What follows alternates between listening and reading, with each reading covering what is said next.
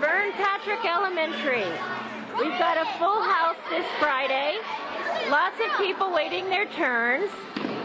And lots of people already buying time on the dance mats. To do what we need to do, and by selling fitness, students are willing to pay for a turn on the dance mats. They love it, and it brings extra revenue to our schools that we wouldn't have otherwise. I heard that you all have been selected for the In the Groove vending program.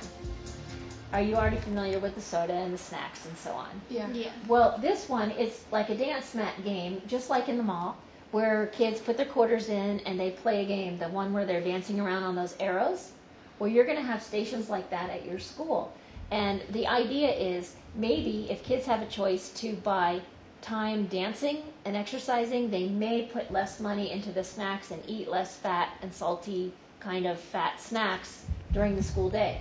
I see a lot of the kids buying those snacks, and if I were put in that position, I think I'd do the dance mats over than a candy bar.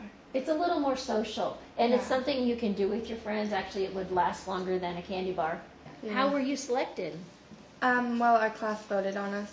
My job is to give you the background of how the vending business works, and then what I'll do is work with you for a while until you get your business set up, and we'll learn how your business will make money for the school and how it will add fun and exercise for your friends.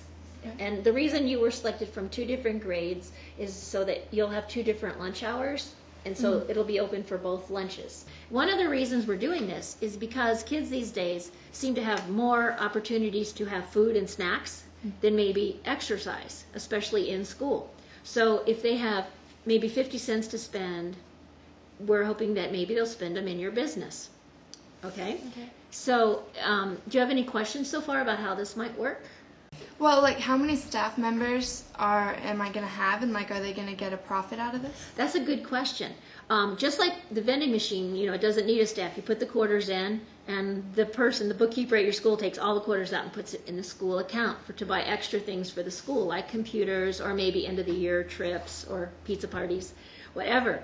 And what you all are doing is you're generating income for the school. So it's not that you all get paid because it's part of the school day. It may be that if you all made an after-school deal, you might get paid if you managed it at the football games or at a tennis match or something. But the thing that they get is free tokens.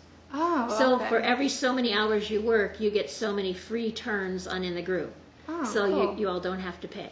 But you're still generating fun for the school and funds. I think people will actually put their money in the vending machine over buying a candy bar. Well, it's sort of an experiment right now, and that's a really good question. If somebody hasn't had lunch, they may just buy a candy bar and they'd make a choice. Hopefully not always, but that would be a choice they make. But I think, and what we've seen with kids is once somebody gets on the dance mats and they start going and they're fast and someone else wants to challenge them and get a better score or have a turn, that I think the momentum of it will sort of be like the fun factor. So instead of it being a lesson, you should move instead of having a fat snack, we'll never mention that. It's not for nutrition, it's not for wellness. We'll just have it there for fun and just see if kids begin to make that choice. You all have your business, and you'll have the management position for the In the Groove program. What you'll do is you'll have a staff that'll help you run the booth during lunchtime, sometimes during the regular school day. If somebody does really well in a class, as a reward, the teacher might have purchased some tokens. So your staff would need to go and turn on the machines and let the kids at a certain time have their fun dancing. Wow, that was a lot funner than a candy bar.